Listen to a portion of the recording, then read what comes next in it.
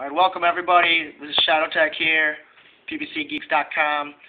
I'm going to show you today on how to get the AGPS working on your PPC 6800, Titan, Mogul. It also is going to work on the XV 6900, Vogue, Touch, whatever you want to call it. This will actually also work on the Touch Pro and the Diamond. So there might be a few little differences here and there, but for the most part it'll all work the same. What you're going to need to do is, on my post, you're going to need to go to the requirements section, and there's a software download. So it's hosted by RapidShare. The hosting might change, but you just download that, and that's going to be the file right there. It's QPST 2.7.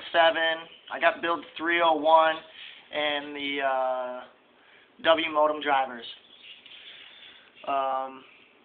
You're also going to need to, from the same thread on the post number 2, there's going to be a file here at the bottom, the AGPS fix registry cab.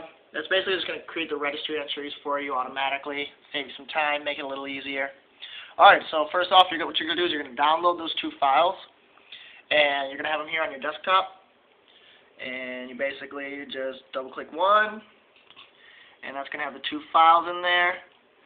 Just put those on your desktop. Boom. And then what you're going to have is the registry file. And these are just cab files. These are going to be copied over to your device. You can see there's Verizon, Callis, Bell, Altel, all of them. I even put the default ones in here. If you want to ever revert back, it'll do that for you. So yeah, you just, whichever one you need, just copy that out, send that over to your device. Real simple. Just installs like a regular cab file. I'm just going to go ahead and delete that because I don't need that trash on my desktop. So these 2 files, these get installed on your actual PC itself. So those will just install on your PC. You're going to install the Windows modem driver first, or the W modem driver, and then QPST second. I'm not going to run those, but it's really simple. You just double click that, and it'll start automatically. If it doesn't, it's just a button that says start. You wait till it says finished, and you just close it. It's a real small thing. Same thing with QPST. It's just a regular self-executing file. Both of these are. You just install it. Installs like regular. Once you get those installed, what you're going to do is you're going to come over to your phone here, and you're going to put your phone in diagnostic mode. Now to do that, you just go to the phone, and you're going to dial pound 3424. That's pound 3424, and then you're just going to press call. Now, it puts your phone in diagnostic mode. The phone is in diagnostic mode right now and will be until you press the exit button, but it's going to go back to the Today screen automatically. You don't have to, but if it does go back to the Today screen like it just did, you can enter it again, but this is not necessary. But I'm going to go ahead and do it just so you can see what we're doing here. So now it'll stay at the screen. So I'm just going to take the mini USB plug, and I'm just going to plug that in, and it plugs in. Now normally what will happen on the bottom corner of the computer, it'll say installing new devices, which is good, and once it installs the device, it'll say your device is ready to use. It actually installs 3 different devices. That's just the way it works. So you'll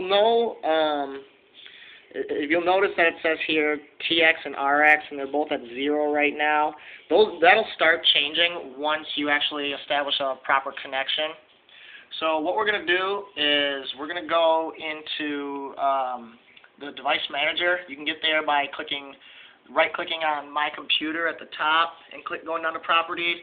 Or if you don't have that on your desktop, you can just go into where it says Computer, and this is Vista, and you right-click on it, and you just go down to Properties, and either way it will work. You get to this screen either way. Upper left-hand corner, it says Device Manager. On XP, it'll be somewhere. Should be a tab somewhere, and you'll get in that way. All right. Once you're in the Device Manager, what you're going to do is you're going to go down to where it says Ports and expand that, and it'll say HTC Diagnostic Interface, and it'll have a COM number. Mine happens to say COM5 right now. If you can read that, it says COM5. So I just got to take a mental note of that real quick. Go ahead and close that out, And what you're going to do is you're going to go down to the Start menu, and you're going to click Start, and click All Programs, and then there should say QPST in there. You're going to go ahead and click on that, QPST, and then what we're going to do first is we're going to do the QPST configuration. This is just going to get our phone set up so it works in QPST service programming.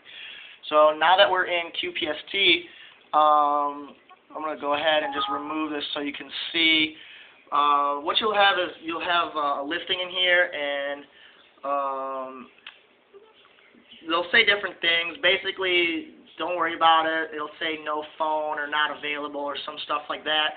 But you notice right here it says the COM 1, 2, 3, and 7. You notice how COM 5 is not in there, and that's what was shown in the device manager.